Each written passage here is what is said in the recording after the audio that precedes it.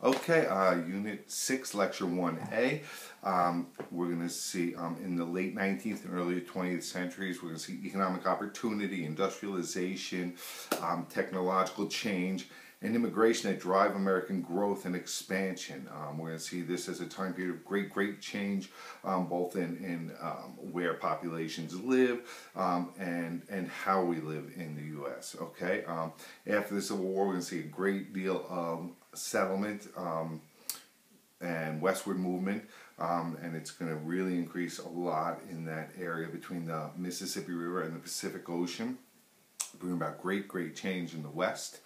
The destruction caused by the Civil War, remember the South fought a defensive war, is going to make it necessary for many people to rebuild their lives, and that's going to drive and stimulate movement west. Okay, we're also going to see the government try to inspire people to move through the legislation, the Homestead Act of 1862, which will be on your whiteboard in just a minute. This act, you need to know, it gives settlers 160 acres of land, practically free public land to settlers, every head of household over 21, who would live on and farm that land for 5 years. Though there was one condition, this is during and right after the Civil War, you could not have borne arms against the federal government, against the Union. All right, I'm going to throw up a whiteboard for you quick to get some terms, okay? There you go. Well, maybe I should get rid of that picture too. Okay, look them over, make sure you get them all. This is what we're going to talk about. This is for the whole of Lecture 1, okay? So I'm hoping it'll be A, B, and no more than C. All right, so we're going to see many Southerners, many freed slaves move west after the war, hoping for a new start. Many white Southerners, though, can't take advantage of the Homestead Act. Freed slaves that move west, particularly to Kansas, we're going to refer to as exodusters, okay? Though we should keep in mind, because we're going to talk about it later, the Great Migration. Large-scale movement, mass movement of African Americans won't occur till near World War I, when we really have to start manufacturing a great deal. Okay, so the years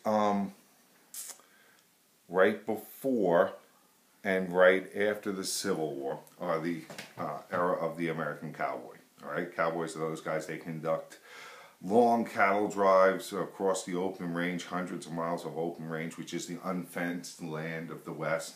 All right, they bring their cattle to market. The open range is going to last till Joseph Glidden is a name you should know too. He's not on the board, and I'm sure we'll mention him in class. He develops barbed wire, which really cheaply fences inland, helps close up the range. Anyway, herds are going to be rounded up in Texas and driven towards markets like Abilene, where they could be loaded on trains and shipped to cities like Kansas City, Omaha, and Chicago, who are all still famous, or which are all still famous, for their connection to the cattle industry, the beef industry. And there in those cities, the cattle will be slaughtered, butchered, and shipped further east to the big cities. And this is all pretty much possible because of the expansion of the railroad industry, okay, which is going to make it possible to ship all that meat back east. All right, so new technologies like the railroad are going to really help and inspire the westward movement.